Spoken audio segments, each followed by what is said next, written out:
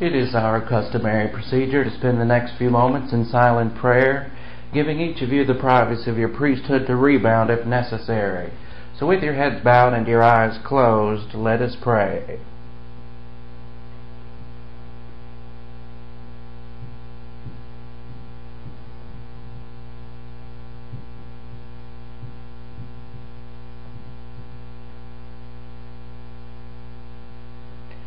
Father, we thank you for the wonderful privilege and opportunity to assemble ourselves together for the purpose of learning the Word of God.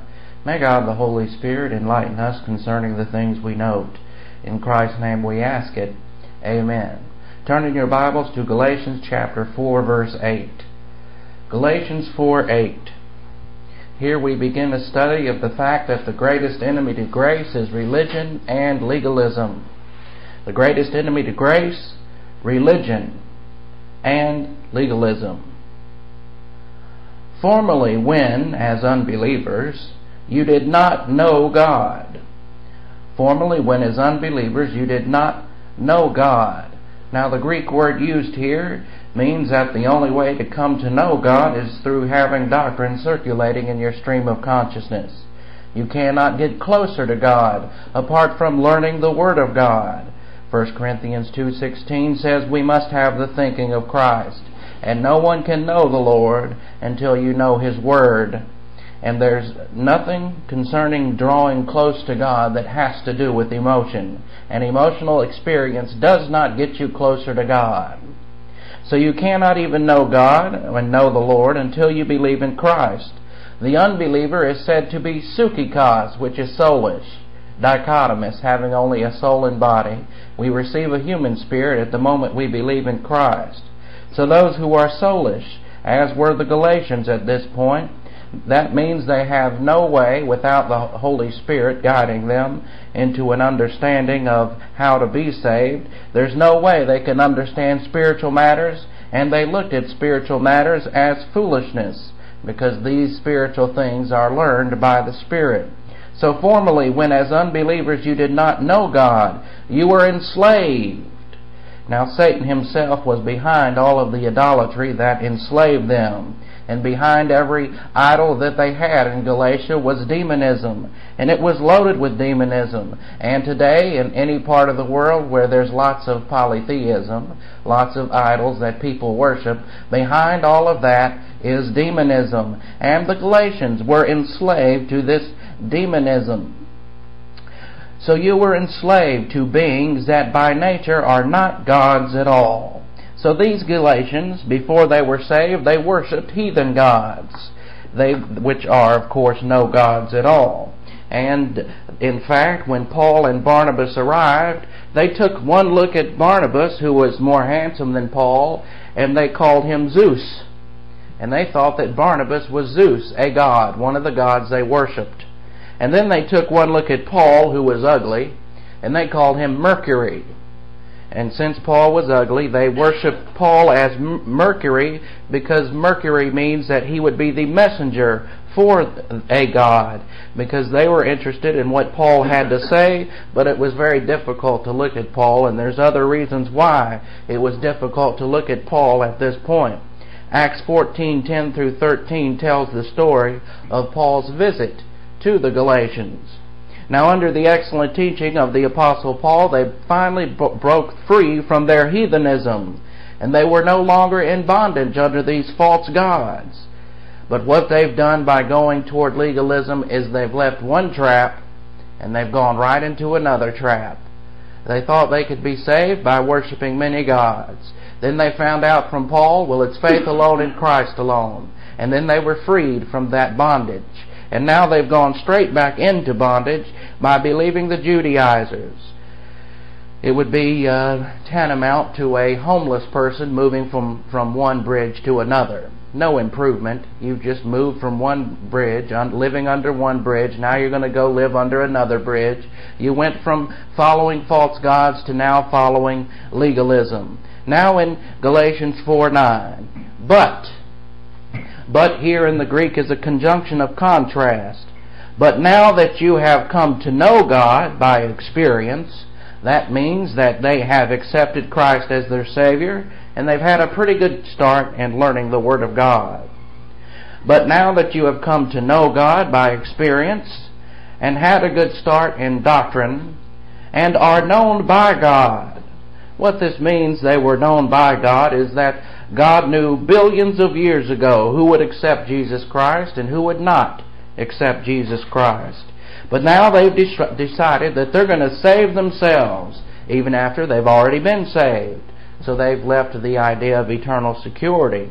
And now they're going to say to the Judaizers are going to come down and they're going to say, you must be circumcised. You must go through certain spiritual rites. You must follow the Sabbath. You must follow other religious feasts. You must follow all types of activities to pretend to be spiritual. And that's what the Judaizers have been telling the Galatians. But now that you have come to know God by experience, faith alone in Christ alone, and are known by God, how can you be in the process, this is a corrected translation of Galatians 4:9, how can you be in the process of turning again to weak and worthless basic forces that you keep lusting to be enslaved again?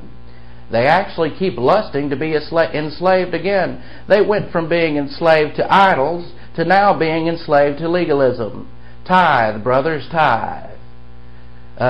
Follow the law, follow the Sabbath, etc. Now there's no power for the Galatians to provide capital, riches, or wealth in Judaism. And Judaism is called weak because Judaism cannot save, neither can any other religion. And it's called worthless because it cannot produce blessing in time. So we have these two words. How can you be in the process of turning again to the weak and worthless? So there's no power for the Galatians to provide any capital, riches, or wealth in Judaism. So it is weak and it is worthless. How could you, from your own free will, now go from grace to legalism? How could you go from freedom and then back to slavery? Well, people do it all the time. And sometimes people actually lust for slavery. One of the greatest examples of that in history is when the Exodus generation lusted to go back to Egypt. They had been freed from Egypt. They were living under freedom. And in fact, they had now been given the Mosaic Law, which provided them a great deal of human freedom. And now they want to go back to Egypt. Well, the Galatians were freed. They were saved by faith alone in Christ alone. They were freed from any types of works, including the works of the law. But now they've decided to be enslaved again. And it actually says they lust to be in slavery. This means that their volition was based on emotions. They had gone into emotional revolt of the soul because they had rejected the greatest Bible teacher of all times, the Apostle Paul. And when you reject great Bible teaching, inevitably you will immediately move toward emotional revolt of the soul. And some people live their lives by their emotion, and therefore when their emotion desires something other than what is normal from a thought pattern of freedom, they go straight toward slavery. So emotionally they want to go back to slavery, just as the Exodus generation wanted to go back to Egypt. So when you get under religion, you're a sucker. And what Paul's telling them, you were a sucker when you worshipped all those gods. You were a sucker when you worshipped Zeus and when you worshipped Mercury. And now you were saved, you are no longer a sucker. But now that you have gone back in for legalism and now you're following another religion called Judaism, you're a sucker all over again. He's really laying it on hard and thick for them. And 1 Corinthians 2:16 again says we must have the thinking of Christ. And no one can come to know the Lord apart from learning the Word of God. And the Galatians have departed from the Word of God. They've departed from grace. And now they're going straight in for legalism. And again, there's no drawing close to the Lord through any type of emotional experience. And that's the way most people think they get close to God. Feel sorry for their sins. Emotion. Get emotional and have joy in the Lord. Get emotional this and get emotional that. Now Galatians 4:10. Galatians 4:10. You are turning to the process of beginning to observe, you have the days. You are turning to the process of beginning to observe the days. What are these days? Sabbath. And in fact, this comes out in Colossians as well. You are turning to the process of beginning to observe the days, the Sabbath, and the months, and the seasons, and times, and years. Now, people today follow the Sabbath. What's that? That's following a day. And they've turned back to that. That was for Israel, and now the Galatians say we must go to the Sabbath. And of course, they thought of going to the Sabbath as on Saturday. Christians today have said, well, we'll just make it a Christian holiday, Sunday, which is not the Sabbath to start with. But people are keeping the Sabbath today, and that's one of the worst rat races in all of legalism. And if one of your next-door neighbors is a legalist and catches you mowing the lawn, they'll throw their nose way up in the air and say, I would never mow my lawn on the Lord's day. They're following days. They're doing exactly what the Apostle Paul says not to do. So they don't even know the Bible. They don't know Galatians, probably never even read it. And if they did read it, they would still be ignorant. So people are keeping the Sabbath today. And of course, Sunday is the first day of the week. It is an assembly worship day, but so is every other day. Saturday here is not, and Saturday is the Sabbath. Think about that for a moment. So people who think you can't do this or you can't do that on the Sabbath, people who think you can't play baseball or go hunting or do some type of activity on the Sabbath know nothing about the post-salvation spiritual life. They don't know that the spiritual life is being filled with the Spirit. They think it's something that they do or something that they abstain from. God is not impressed when you stay home on the Sabbath and twiddle your thumbs. God is not impressed because you don't go outside and start up that lawnmower. You think that impresses God? You have a weird idea of who God is if you think that impresses Him. The law was made for us, by the way, made for Israel, not for us. But when the law was made for Israel, it was made for their benefit, not God's benefit. And so it does not benefit God at all for you to follow a Sabbath or a special day. So don't try to make some special day out of Sunday. And if you're Seventh-day Adventist, don't try to make some special day out of Saturday. It's not Christianity to make a special day out of the Sabbath. So don't fall into that trap. And if you are falling into that trap, you're being like a stupid Galatian. So don't fall into that trap. Go ahead and start up your lawnmower. Go ahead and run around and play your football games. Go ahead and do your Sunday barbecue. All of which is legitimate. It also talks about feast, and there were bona fide feasts in the Jewish age, but not anymore. Do we follow the Passover? Well, if we were to follow the law, we would. We don't follow the Passover. We don't follow the Feast of the Unleavened Bread. We don't follow the Feast of the Trumpets. We don't follow the Feast of Atonements. We don't follow the Feast of the Tabernacles. But if we were following the law completely, we sure would. So what's the big deal about following Sunday, which isn't even the Sabbath? Tell you what it is, an addition, a distraction from Satan himself to distract you from the filling of the Spirit as the basis for your spiritual life. You must be filled with the Spirit to be spiritual. And you can be filled with the Spirit every day of the week. Whether you're working or twiddling your thumbs. Doesn't matter. Also, as part of the Mosaic Law, do you know what they did? They worked for 6 years, and on the 7th year, everybody had a 1-year vacation. I'd like that. I'd like to follow that part of the law. But that's what the people did. They would work for 6 years and then have a 7th year vacation. And then that's the sabbatical year. And then after every 50th year, everything that you had bought and purchased would go back to its original owner. Now that would work out a bit weird today, but that's the way they did it back then. And that was simply a teaching tool to show grace. And you might have accumulated a lot of wealth, accumulated a lot of property. Too bad it goes back to its owner on the 50th year. So now in Galatians 4:11. Galatians 4:11. Now, as an introduction to 4:11, Apostle Paul's been studying his butt off trying to teach these people that it's faith alone in Christ alone. He's been trying to teach them grace, and as soon as he goes out on another mission somewhere else, they get sidetracked by following Sabbaths and everything else. So in 4:11 he says, I am afraid for you that my labor to the point of exhaustion for you. Apostle Paul studied and studied and studied and studied. He would study and teach, study and teach, study and teach, study and teach, and now he's worried that all of that studying and teaching may have been in vain. I am afraid for you that my labor to the point of exhaustion for you may have been in vain.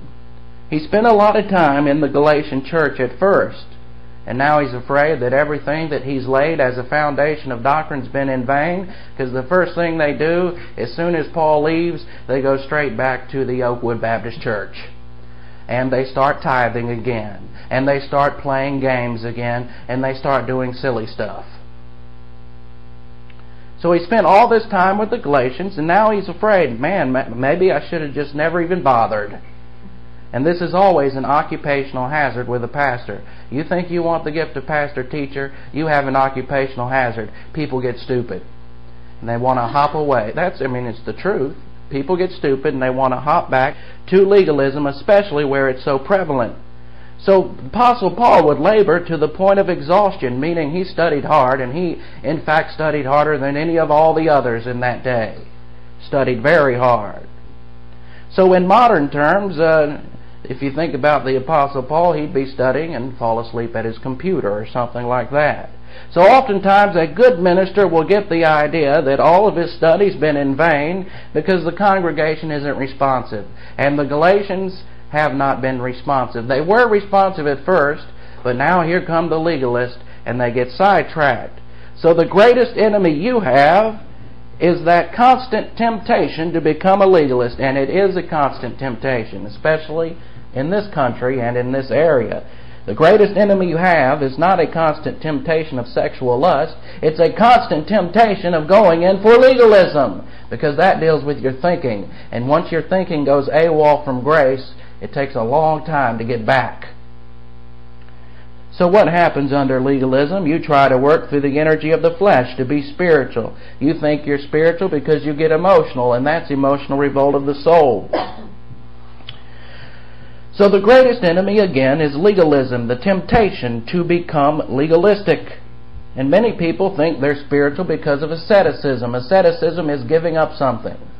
The Catholics do this. Well, on Tuesday, on Mardi Gras, they go crazy and get drunk and do drugs and everything else. Then on Wednesday, they put a dot of ash on their head and give up something, and think that's spiritual. And they have to give up that something for 40 days. Now, if it's good to give up something for 40 days, why don't you give it up all the time? You see, religion and legalism doesn't even make any sense. It doesn't even add up if you're a logically thinking person. But the thing about legalism is, it always incorporates the emotional revolt of the soul, and emotion is not rational. And that's why they go in for this irrational type of thinking. Now, what makes you spiritual, again, is the filling of God the Holy Spirit. That's what makes you spiritual. Nothing else. Being filled with the Spirit as an absolute makes you spiritual. You name your sins to God, you are spiritual. Now let's look at Galatians 4:12. Galatians 4:12. Royal family, dealing with believers. Royal family, I keep begging you. This is middle voice in the Greek, which means he keeps begging them for their benefit. I keep begging you to keep on becoming as I, and I as you. Now we'll study that part of the verse first. Royal family, I keep begging you to keep on becoming as I, and I as you. In other words, don't change. You started in grace, continue in grace. The moment you believed in Christ, you received 39 irrevocable absolutes. You received 2 power options, 3 spiritual skills, 4 spiritual mechanics, the 3 adult stages of the spiritual life, the 10 problem-solving devices. You've received all of these things. So now that you've started in grace with all of these wonderful things, why depart from it? Why go off the reservation? Everything was provided for you in salvation, and everything's been provided for your post-salvation experience. So why are you going now in for legalism? After having all of these things given to you, why are you now following a Sabbath? You've been given the filling of the Spirit, and you're following a Sabbath that doesn't add up. So Christ did everything on the cross, of course. He propitiated God the Father. He provided redemption. He provided regeneration. He provided the imputation of the righteousness of God. He did all the work. So now why are you changing and trying to work your way into heaven on the one hand, or trying to become spiritual through your own works when it's all been provided by God? Why do it? Because you're stupid. Not you, but the Galatians is what Paul was saying. Because you Galatians are stupid. That's why you've gone in for energy of the flesh. Then he goes on to say, well, let's continue with the royal family. I keep begging you to keep on becoming as I and I as you. What he's saying is, since you were saved by grace, why do you think now that you don't have to live by grace? If you were saved by grace, many people believe that. Why are you trying to work now? If you're saved by grace, logically it follows that you should live by grace. It's a simple question and a simple answer that most believers cannot answer today. And that means we're in trouble as a country. We're not in trouble because of politicians, but because believers have been seduced by legalism. And boy, have they ever been seduced by legalism. You can see it on all the signs going up and down 24 or 28, whatever road you want to go down, 85. All these signs in front of these churches make absolutely no sense on the one hand, and when they do make a point, it's usually a legalistic point. Every now and then they'll get something right, but then on the other side of the sign, it's something totally opposite. No logic. That's because the preacher and all the congregation's in emotional revolt. So they've gotten into a religious trap, and now they've first of all, the Galatians got into a religious trap by following God's. Now they've gotten into another religious trap by following Judaism. So then Paul has to add this: you have not injured me at all. Now this is simply it's not really what it means. You have not injured me at all. What he's saying, it's an idiom. You have not injured me at all means I am not the issue, Galatians. What happened was the Judaizers came down and made Paul the issue. And so he looks at them and says, I'm not the issue. It's not the man, it's the message, is what he says. And what Paul is also saying is, if you reject doctrine because you don't like a personality, there's something wrong with you, because I'm not the issue. Personality's not the issue. The issue is, are you receiving grace teaching or not? If the answer is no, then of course you would be right to get out of such a church. If the answer is yes, you'd be wrong. Because the issue is not the communicator, the issue is what is the message. And the issue is not the personality. You know, the Judaizers came down with a very sweet personality, and we will note that in a moment, straight from Galatians 4. Very sweet, very kind, patting people on the back, encouraging them, as you would call it. They're encouraging them all right. They're encouraging them in their own arrogance. And they're not going to grow up being encouraged. And the Judaizers would come along. I see that you and your family have been circumcised. Good for you, brother. Then they would stare down their nose at somebody else and say, you see them over there, they haven't gotten circumcised yet. Why don't you go over there and nudge them and tell them to get circumcised? Then they would be pushed into being circumcised, and then the preacher and the Judaizer would go up and say, well, good for you, brother, you were circumcised too. Everybody who's been circumcised, come forward. See how stupid it is? But it's just as stupid today. So what he's telling the Galatians, you haven't injured me at all. It's not me that's the issue anyway. It's not the issue of personality. And Paul says, you've not injured me at this point because of your apostasy. You're not hurting me. You're hurting yourself, is what he's telling them. And even though Paul loved his congregation and it bothered him, it wasn't hurting him that they were going stupid, because Paul wasn't going stupid.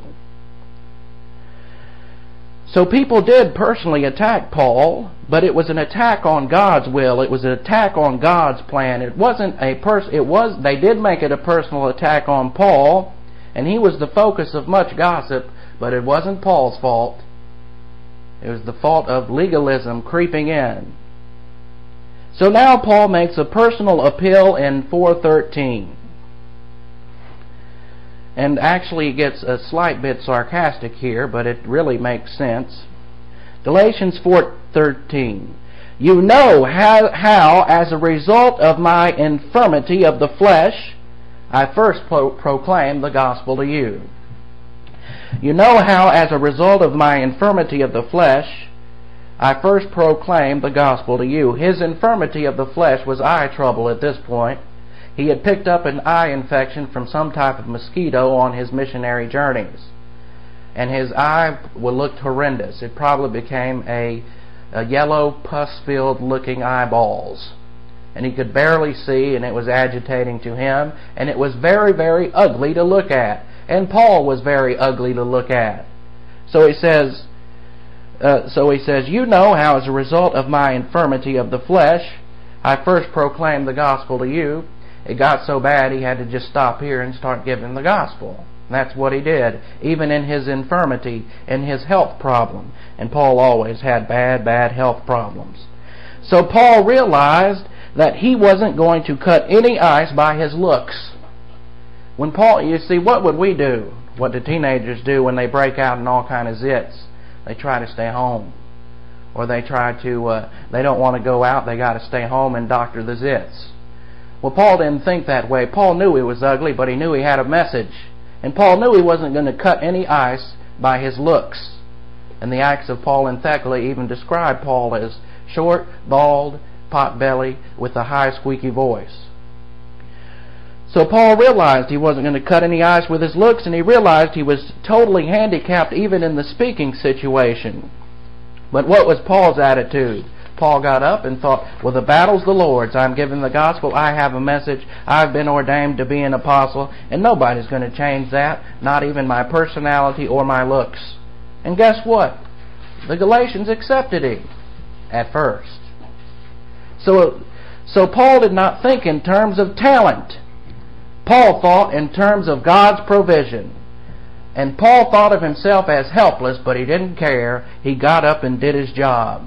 And again, this is where we get the verse. Man looks on the outward appearance, but God looks at the heart. And God looked at the heart of the Apostle Paul and said, you teach it, brother. Or son in this case. So man looks on the outward appearance, God looks at the heart. And when it comes to ladies choosing a man to be married, look at the content of the man's integrity. And the same goes for the man looking for a woman. Look for her integrity. See if she has any integrity, because looks change over the years. And someone who's very beautiful at the age of 23 can be ugly as dirt by the time they reach 43. It happens. Or they could get in a car accident and really get mangled. And then you're left with an ugly person on the outside and inside. Look for integrity. And what did the Galatians do? They became superficial, and they were taken away by flattery, as many women get taken away by flattery, and they never even look at the content of integrity. So for the believer who loves God, all things work together for good, and that goes for illness. And in terms of the Apostle Paul's illness, it all worked together for good, because it caused the Apostle Paul to stop long enough in Galatia to give them the gospel, and a lot of people responded. So in that case, all things work together for good for Paul, even in his illness. Now in Galatians 4:14. Galatians 4:14 is also dealing with the fact that human viewpoint hinders grace. Human viewpoint hinders grace. And though my physical condition put you to the test. Why did his physical condition put them to the test?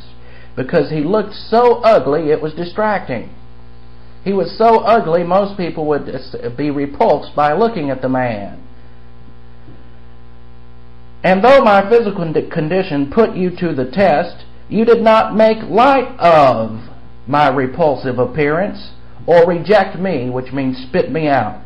Even though he was ugly, they didn't make light of it, they didn't make fun of him, and they didn't make fun of his repulsive appearance, and they didn't spit him out. Instead, you welcomed me as though I were a messenger of God, as though I were Jesus Christ. So that we're positive. And when people are positive, it doesn't matter what the messenger looks like, doesn't matter even what he sounds like. If he's giving a correct message, people will respond. If people are superficial, then they're negative. and stupid. So they originally thought Paul was Hermes or Mercury. And this is when Paul first landed in Galatia, they said, well, this is Mercury. Why? Because he was giving them a message. Now, he didn't speak it very eloquently, but it was a message they'd never heard before, and they were receptive to it. So they said, well, this must be Mercury, coming from one of the gods to give us a message. And Mercury, by the way, was one of the least of the good-looking gods.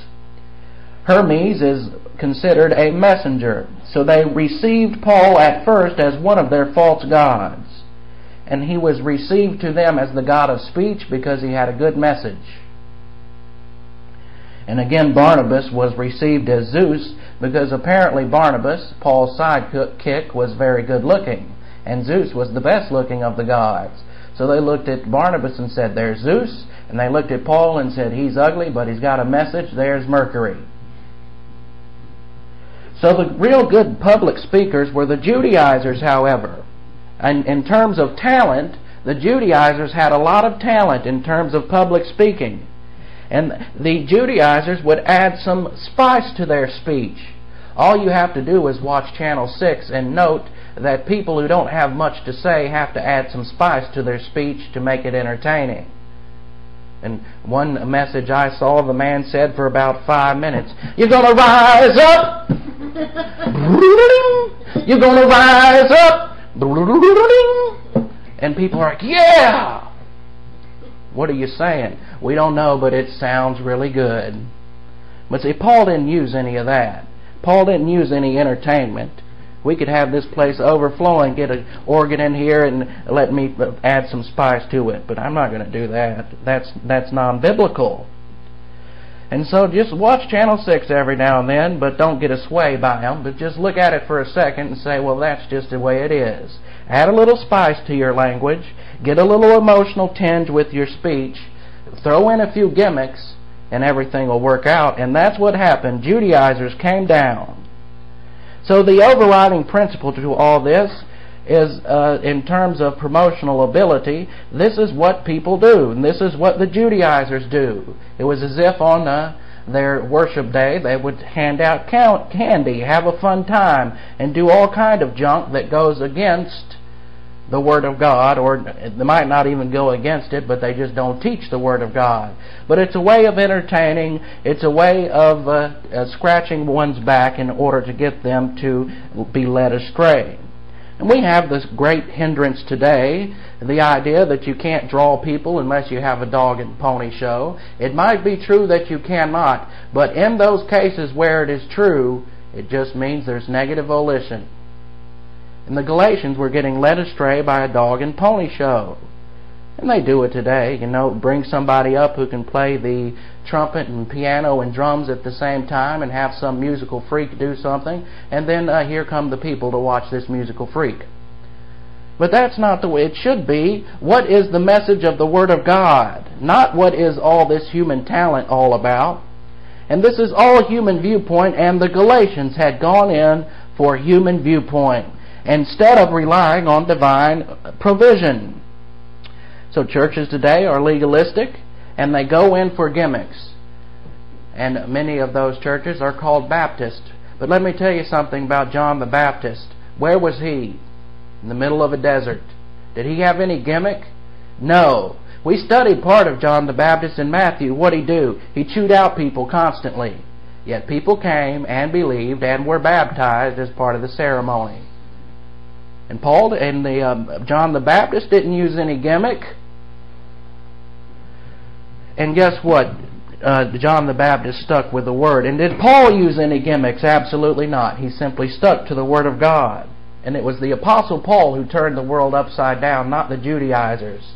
What happened to the Judaizers? Fifth cycle of discipline. The Roman army came in, starved them out, and killed them. Why? Because they got into gimmicks. Paul did not.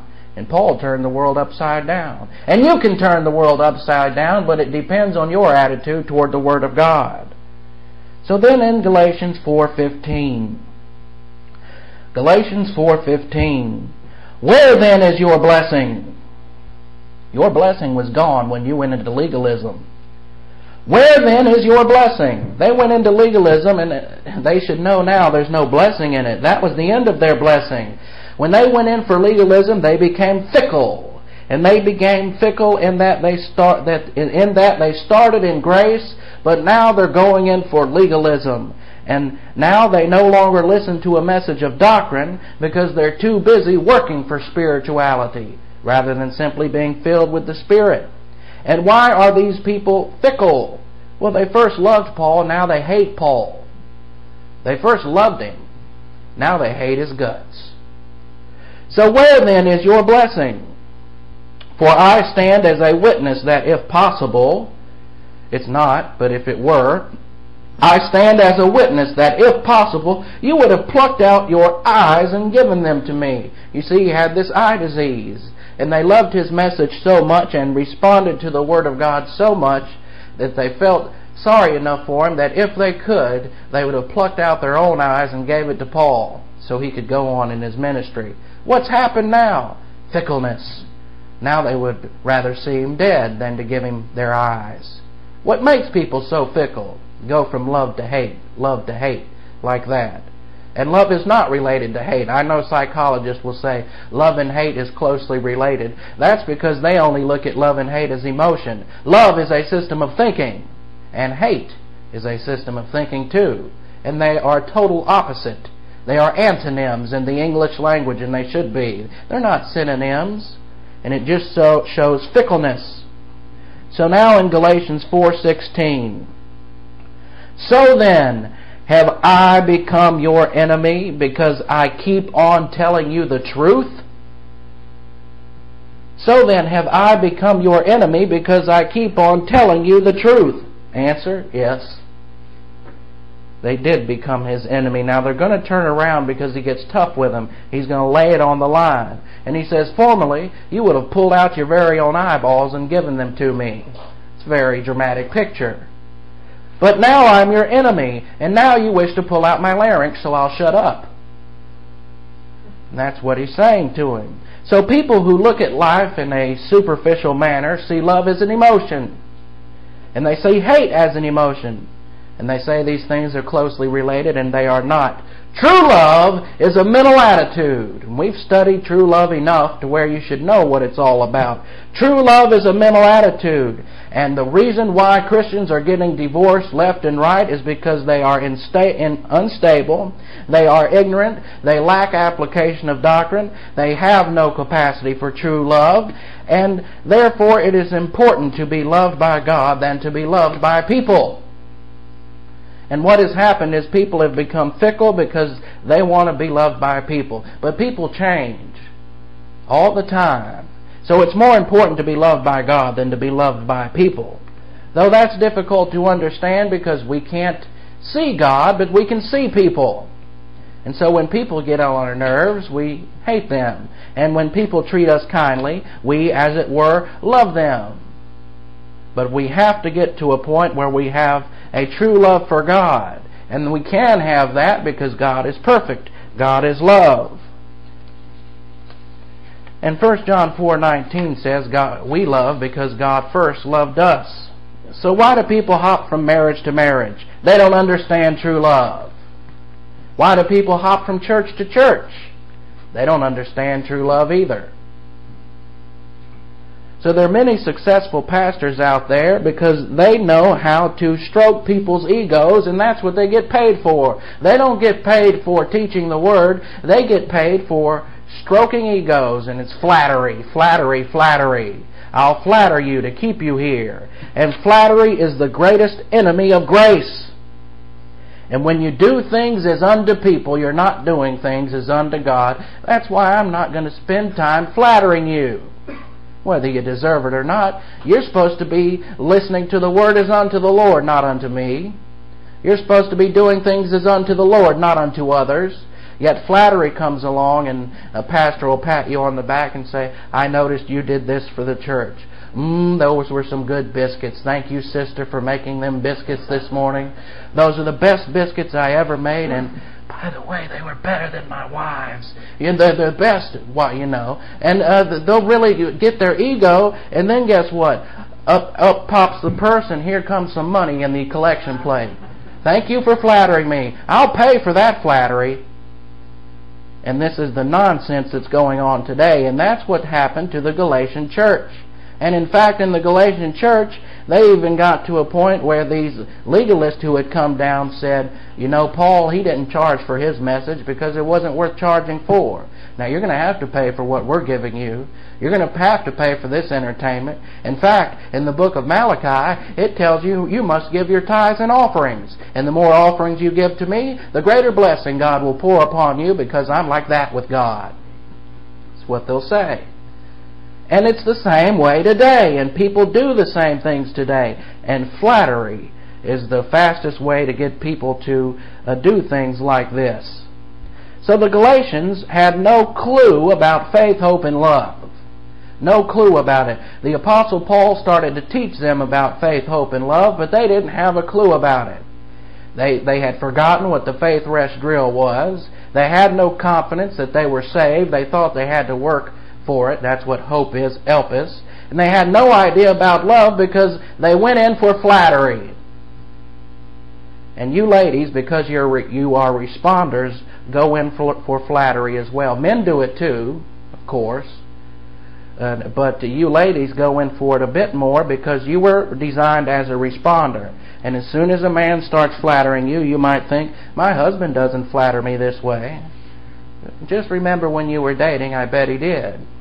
You're just married now. And things, he shouldn't have to flatter you every day. He's not there to entertain you. And somebody comes along with a bright smile and knows how to flatter you, and you'll be taken away just like the Galatians. And guess where you will end up? You'll end up just like the Galatians, in misery! Misery! Misery! Another thing that the manipulators of the Judaizers would do, they would come down and manipulate. They would come down and put people through a guilt trip. You haven't been circumcised. I noticed you haven't been following the Sabbath. I've noticed this and that. And they would even form groups that would say, these groups, they even have them today. It's the most disgusting thing I've ever heard of. I heard of one in a college group. They have these college groups everywhere. You join some Christian college group and they'll get in there and they'll say, well, we have this band of brothers or sisters. Usually all the girls get together and all the boys get together. And we have these bands of sisters and we share with each other our weaknesses. And when we start to go in for one of those weaknesses, we go for help from one of our sisters. And that's what they do. And they don't rely on God, they rely on each other. It happens today all across this country. And it's nonsense. You won't get to maturity that way. You get to maturity by being filled with the Spirit and learning the Word of God. And so what do they use? They use manipulation, also called a guilt complex. And the Judaizers used a guilt complex. Made you feel guilty because you didn't do this and you didn't do that. And anyone who puts a guilt complex on anyone else is evil, evil, evil. Absolutely evil. I saw a sign on the way up today. I can't remember what it said exactly. Something about if you do not raise your children in a godly manner, you're reprehensible. I'll tell you what's reprehensible. Turning God into an adverb. That's reprehensible. Godly. God's not an adverb. But they're so stupid they probably don't even know what an adverb is. But anyway, that's manipulation by guilt, by the way. And they want you to raise your children their way, the legalistic way. And that's not the way. So guilt complex. And the Galatians became suckers for this guilt complex. So now in 4:17 we have flattery and how flattery hinders grace. And it says they, who are they? Legalistic Jews. They, legalistic Jews, keep zealously courting you, but not honestly. What's this mean? This means they're being told how good they are, how good they're doing, how nice it is that they're getting circumcised now, how righteous they've become since they've left Paul. Before they left Paul, they were terrible people. Now they've left Paul, they've become righteous, great people. And it's all a lie. And they would be patted on the back, and the Judaizers would pour out flattery all over them. So they keep zealously courting you, but not honestly. They're not even telling you the truth in all this. They want to separate you so that they might affect you. The true Greek word is separate. Separate from who? Paul. They want to separate you from Paul's grace teaching so that they might affect you. Now, flattery goes a long way in some cases. If you're in a business, the best way to get your workers to work harder is not by being harsh on them, but by flattery. Best way is to pull somebody into your office and say, I've had bosses like this. Pull them into your office and they'll say, their office, "My, you do such a good job. You're working really hard. You know, I think you work harder than everybody else. So you go out there and you keep doing such a good job. Just wanted to let you know that." And what are you going to do? Your ego's going to puff up. You're going to sit down at your desk and you're going to work harder than you had all day long. And then while you're not looking, in comes somebody else. "Hey, I need to talk to you privately. Come in here. I want to tell you what a good job you're doing. In fact, I think you're doing one of the best jobs here." Then they go out, sit down, and they work harder than they have all day. If you're a manager with any sense, that's a better way to do it than to just get harsh on them. That is in the business world. But it doesn't work that way in Christianity. It might work that way in the business world in order to motivate people. But in Christianity, it doesn't work that way, because in Christianity, it's for reproof, correction, and instruction. So flattery hinders grace. Now in Galatians 4:18. Now in 4:17 he says, these legalists have zealously courted you. Now in 4:18, however, it is good to be properly courted at all times, and not only when I am present with you. We got a lot of information just out of this one sentence. There's a lot of information out of this. First of all, there is a proper way to be courted. That is to be courted by grace. In terms of Christianity, it's good to be courted by grace. By way of application, ladies, it's good to be courted by your right man. It's awful to be courted by all these wrong paramours out there. You've been courted by your right man, married that right man, that was good. Now you're married and you're being courted by somebody else, that's not good. That's wrong. So there's a right way to be courted and a wrong way. And the right way in Christianity is grace, grace, grace. And the Apostle Paul is the right pastor for the Galatian church, not these legalists who have come down from Judea. And so not only now let's look at the other half of the verse. It is good to be properly courted at all times, and not only when I am present with you. And not only when I am present with you. So not only should you stick with grace when Paul is with them, but when Paul is going away on duty, should they stick with grace. By application today, what this means is when there is not face-to-face teaching available, and oftentimes it's not. When proper face-to-face teaching is not available, you better follow up by some other means of learning doctrine. And today we have more means of doing that than ever before. MP3, cassette, CD, internet, all sorts of ways to properly receive doctrine. There were ways back then, and what they would do back then is such as the Apostle Paul writing this letter. He would write the letter to the church. Then, one of the better speakers in the church, he didn't have the gift of apostle, probably not even the gift of pastor-teacher, but was a good reader, and they would get up and read this Galatian epistle to the church. And that's how they got their information, non-face-to-face. So you might have been wondering, why do I harp on this non-face-to-face? Because the Bible does. And Paul said, look, even when I'm not around, you better keep getting it. Even when I'm not here, you better keep learning the Word. So there is legitimate teaching other than face-to-face teaching, according to the Word of God. And the pastors that don't teach that, they're putting a little yeast into the whole loaf, because that's legalism to think that you have to get up and go to a place to learn it. I mean, if that were the case, I would have moved to Houston or something. So not only should you stick with grace when I am with you, but when I'm going on duty. That's what he's saying. So the true manifestation of love from a pastor is that he's accurately teaching the Word of God to you. It is good to be properly courted at all times. And then some paramour comes along from the Judaizers and tries to sway them into legalism, and just from all that flattery swept them right off their feet. And they don't understand love. They don't understand that while Paul is being very harsh with them, he's doing it in absolute love. And the only way a pastor-teacher can really show true love for a congregation is study and teach, study and teach, study and teach. I was up till 3 o'clock last night studying. And when I got up today, I began studying again. And usually I take a break and might watch some TV. And some nights I've just watched TV. And then in the day do it. But I'm going to stop all that. It's going to be study all the time except Saturday. And when it's really sunny, I'll go swimming. But I'm going to increase my study quite a bit. Because that is how a pastor shows love for his congregation. Not by flattery, not by making you feel good. Sometimes you might walk out of here feeling like a piece of crap.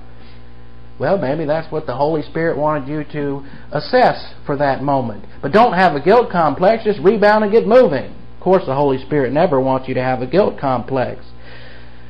So the true manifestation of love from a pastor-teacher is study and teach, study and teach, study and teach. It's not flattery. And it's definitely not setting up fun and games. That's all a bunch of distraction. Fun and games is fine outside of church. Galatians 4:19. Galatians 4:19. My little children. My little children.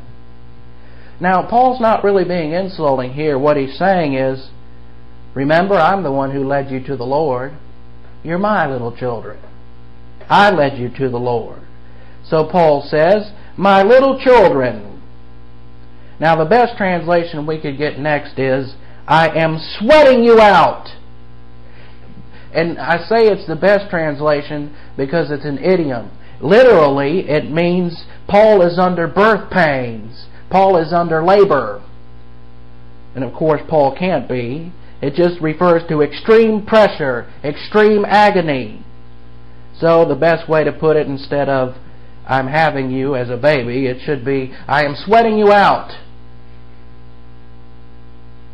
Until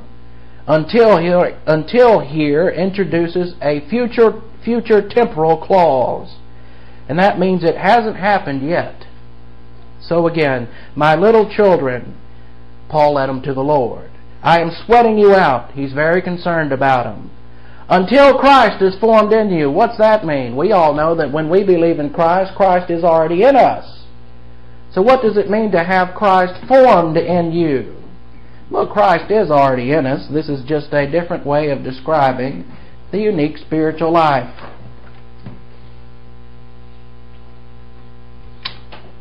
And what Paul is telling them, I'm sweating you out until Christ is formed in you. And this means until you begin to represent the essence of Christ, the thinking of Christ. And the only way to get there is by the things we've noted over and over again. The 2 power options, the 3 spiritual skills, the 4 spiritual mechanics, which include the 10 problem-solving devices, and the execution of the 3 stages of the adult spiritual life. And the Apostle Paul is telling them, I am sweating you out. I'm going to teach you until you understand all these things, is what he's saying. And he's saying, here you are going in for legalism. And he's saying, I'm very concerned about that because you'll never get even close to this unless you start being filled with the Spirit. And the only way Christ is formed in you is to be filled with the Spirit, to utilize Operation Z, to grow in grace and in knowledge, and to execute the unique spiritual life. So what is the true love of a pastor? Study and teach, study and teach, study and teach. It is not flattery. It is not visiting you when you have problems, because guess what? If you've been learning the Word of God, you'll be able to sort them problems out on your own. You'll begin to understand the faith rest drill and sort them out on your own. Besides, when you start telling a pastor all your problems, it becomes a problem for the pastor, because any time he comes up and preaches on a subject related to the problem you've had, you think, oh no, he's picking on me. And that's another reason why it has to be taught in a group, to maintain privacy. So that you know, well, he's not really picking on me, he's just hitting a subject that hurts me. And that's the best way to do it. That doesn't mean we can't have a social life altogether. It just means I don't need to know about your problems. Because if I know about your problems and then I have to come across that problem and teach it in Scripture, you will say, oh, that's all about me and he's being personal. No, it's in the Bible. The Bible's being personal with all of us. So with your heads bowed and your eyes closed, Father, we thank you for the wonderful privilege and opportunity of studying these things. May God the Holy Spirit enlighten us concerning the things we've noted related to the Galatians, so that we might not follow in their footsteps. In Christ's name we ask it. Amen.